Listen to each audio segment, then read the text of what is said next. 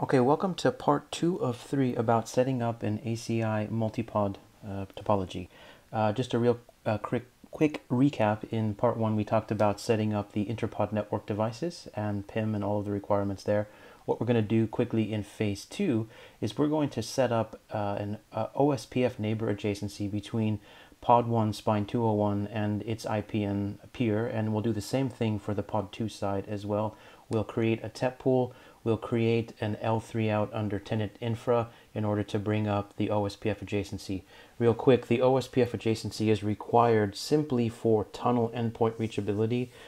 As we connect these two pods together, we're going to be wanting to run VXLAN, and of course we're going to need to know about the TEPs on either side in order for that to work. So let's get started.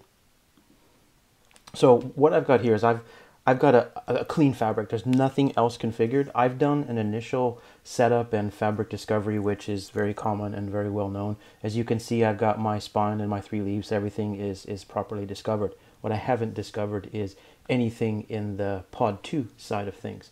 So the very first thing that we need to do is we need to, under fabric inventory, we need to go under pod fabric setup policy. And if you notice here, for pod 1, we've already got a TEP pool set up. That was part of the initial setup script. What we now need to do is set up a unique separate TEP pool for pod number 2. And in order to do that, we right click and we say set up pods, and we'll click the add, make sure that we specify pod 2. You can pick anything you like as long as it's not the same TEP pool as pod 1. In my case, I'm simply picking 10.1.0.0/16. and that part is the simplest part. So the very next thing we need to do is we need to set up a few characteristics about the connection between the spines and the interpod network. So the same thing, we're going to right click on pod fabric setup policy and we'll say create multipod. Now this brings up a new window. We need to do a few things here. The first thing we need to do is we need to set up an extended community. Now this is a BGP attribute, and if you look at the instructions, there are some requirements about how you format this community name. In my example, I am required to use extended :AS2-NN4 for multipod, and there's something else if you're doing EVPN for a different thing called Gulf, which we're not talking about here. And then, so you can see in my particular example, that's what I'm using. Leave everything as full mesh. You don't need a BGP peer password in this particular case. But now what we need to do is we need to set up some TEP IP addresses for both sides of the pods here. So let's go ahead and click add. We'll say pod number 1. Now this is an IP address coming out of the overlay-1 specific VPN that is used by the infra tenant. So this could really be any unique IP address here. So I'm just going to pick, let's say, because this is pod 1, spine 1, I'll pick 11.11.1/32. Say update. Let's do something else for pod 2. Because that's pod 2, let's make it 22.22.1/32. We'll say update. Remember those because we'll see those guys again. The last thing we need to set up is something called a fabric external routing profile. If we go back to the topology, if you remember, these IPN devices live outside of the fabric. So they have IP addresses that the APIC isn't managing, so to speak. So we need to give APIC, let's say, permission to receive communications and packets from these external IP addresses, and that's what the fabric external routing profile does. So what we're going to do here is I'm just going to give this a name like anything else in ACI. Routing profile. What I'll do here is, if you remember my IP address on either side, I was using 202 and 203, so just to be safe, let's pick the whole /16. And we'll say update and submit. Those correspond to the fact that I'm using 202 here on that side and 203 on pod number 2. So that's the second part. Now the third part of the third step of this particular phase is actually establishing an L3 out under tenant infra. Now there's 2 ways you can do it, and I'll tell you which way I prefer. You can right click here and say create routed outside for multipod, but I don't like that way because the wizard kind of forces you into not necessarily doing everything you want to do in one step. So there's another way to do it. Under tenant, under infra, what we can do is under networking external routed networks, we can do it right here and do the same thing. Now notice we've got two choices. We want to say create routed outside for multipod. Now this brings up a new window. And all we're going to do here is we're going to create this routed outside just like you'd create any other L3 out with a couple of exceptions. So let's give this a name. MPod L3 out. You cannot deselect these. These both need to be on. We use OSPF, as we said, for tunnel endpoint reachability. We use MPBGP so that we can tell both sides of the pod about the endpoints and where they live. The next thing to be careful of is you want to make sure this is an OSPF area 0 and it is a regular area. That's the only thing you need to be aware of on that screen. Going to the next screen, again, just like creating a normal OSPF, we have to create which node we're using here and which interfaces on those nodes. And so what we're going to do is specify that and then end up creating some routed sub-interfaces that correspond with the sub-interfaces that we built in the interpod network. So let's call this MPod OSPF nodes.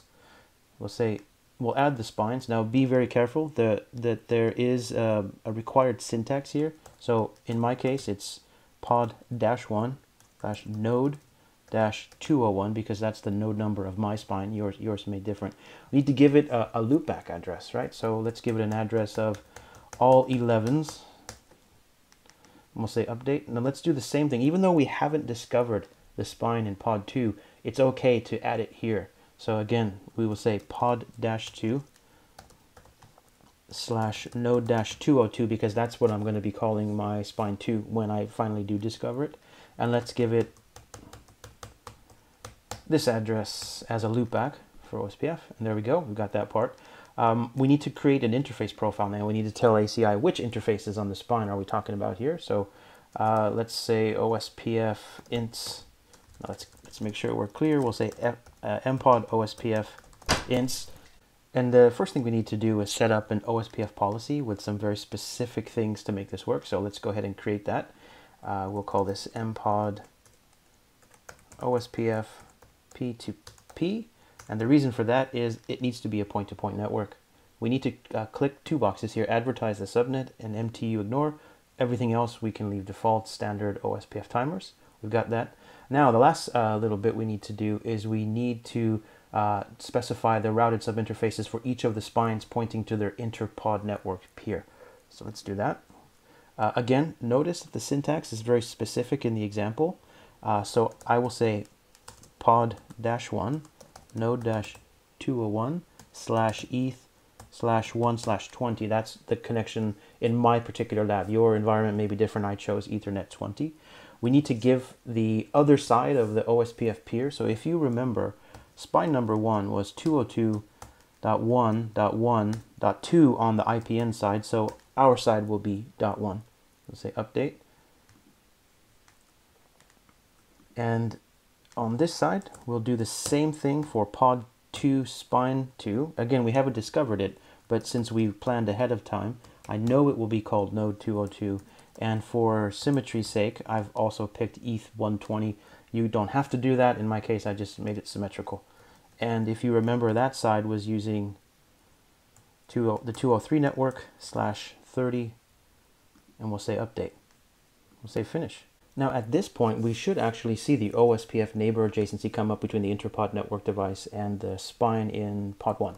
So let's have a look at our OSPF neighbors. And if you remember the address of all ones, we are in a full state, and here is the address. So everything is good, and we see the proper interface. So this is what we expect to see at this point. So we've completed phase 2. We've established OSPF for tunnel endpoint reachability. And if we go back to our APIC, we go back to our fabric, and we go back to fabric membership, we should now see devices from pod number 2 wanting to join the fabric. So if you look here, here is actually a spine number 2 showing up. Now what happens is a DHCP request is coming from the spine in pod 2, hits the IPN has DHCP relay, will send it over to pod 1, the APIC will hear it, and it will show up in this list. So let's go ahead and register that switch, and then we will make sure that we specify pod 2.